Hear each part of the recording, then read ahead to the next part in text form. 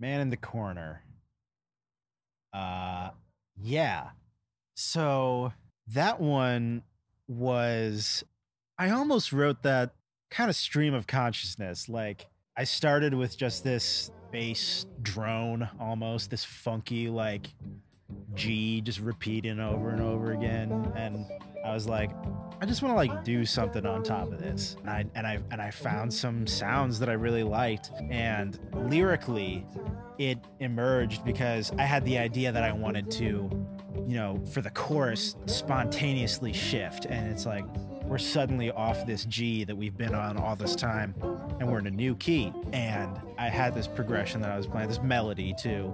And I was just sort of, you know, when I'm writing something that doesn't have words yet, sometimes I will just sing something that goes with it in order to just have something, in order to just hear it. But one line that I kept on singing for whatever reason, even though I was just like not thinking about what is this about, and it was the nobody cares about the man in the corner, nobody cares about me.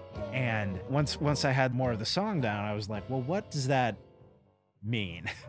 What is that about? Yeah, so I just sort of wrote it from the perspective of this introvert, basically, who is at a party, sees someone they like, and is like, I'd love to socialize, I'd love to talk to you, but like, I'm over here in the corner and like, this isn't my vibe. I don't like being around this many people, so like, come talk to me. But like, you know, nobody cares about the man in the corner.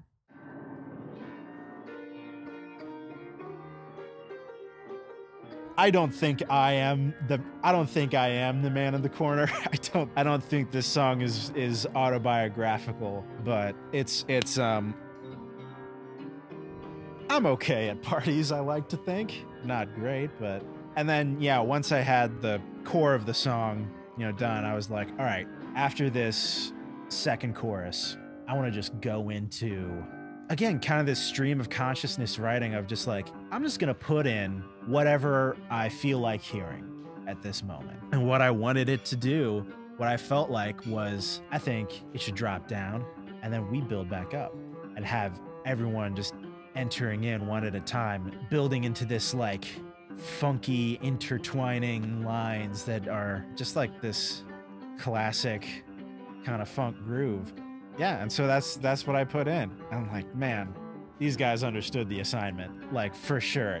Like first rehearsal of this song, they knew exactly what to do, and it just went from there.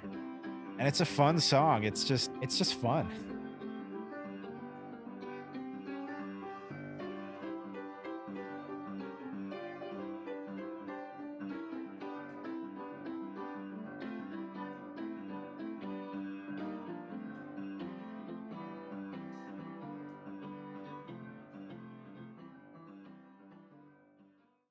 Who out of everyone in the Sponk band is the man in the corner? Oh.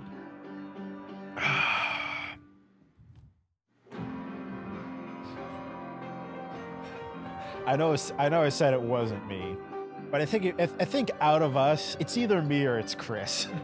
I don't know. And it's like, it's not really any of us. The man in the corner is he's not necessarily a figure to be idolized. He's not a bad dude, you know, but he's a little creepy. He's more of a lifestyle.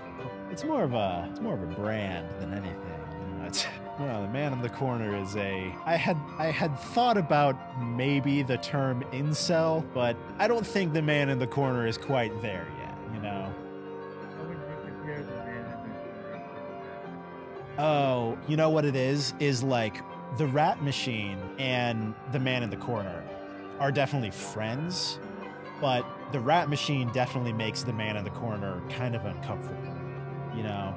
The Rat Machine will, like, you know, they'll be hanging out, and then the Rat Machine will do or say something, and the man in the corner will just kind of be like, okay, man, I don't know about that. Like, that's a bit weird. Like, at the end of the day, the man in the corner, you hear him sing his song, and he's just like, he's pretty genuine about it. He's like, I actually do want to, you know, be a part of things. You know, he's like, I want to get myself out there, but, you know, I can't. I'm just the man in the corner. you know, but the rat machine's too far gone, you know, that rat machine. I think it's better to know a man in the corner than a rat machine, for sure.